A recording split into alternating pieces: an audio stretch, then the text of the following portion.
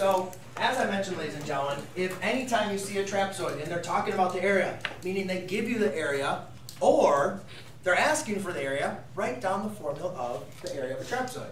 So area of a trapezoid equals 1/2 times height times base 1 plus base 2.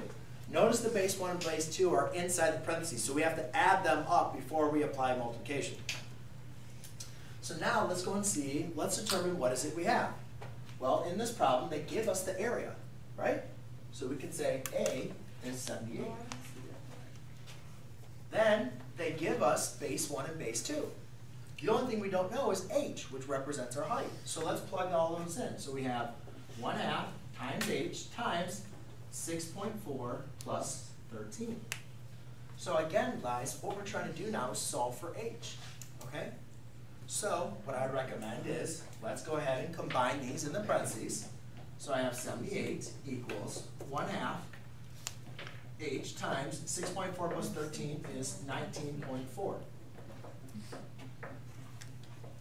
Should you guys agree? Yes. I agree with you.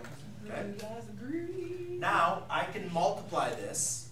I can do 19.4 times 1/2, or if you guys want to Divide it by 2.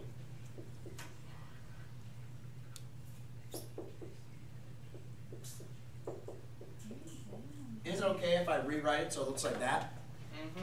Is 5 times 4 the same as 4 times 5? Yeah, just rewrite it so it looks like that.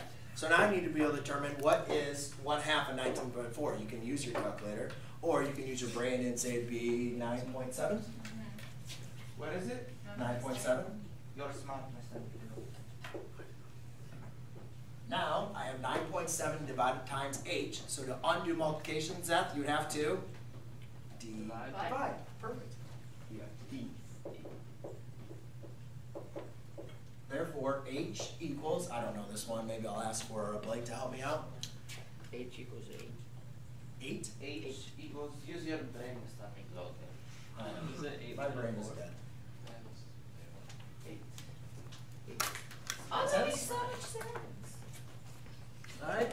Now, I am going to